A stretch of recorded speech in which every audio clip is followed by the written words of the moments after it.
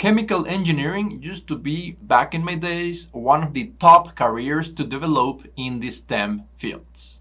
But now, interest is dropping, especially, of course, with the Gen Z. They want to create impact, innovation, and more importantly, a purpose.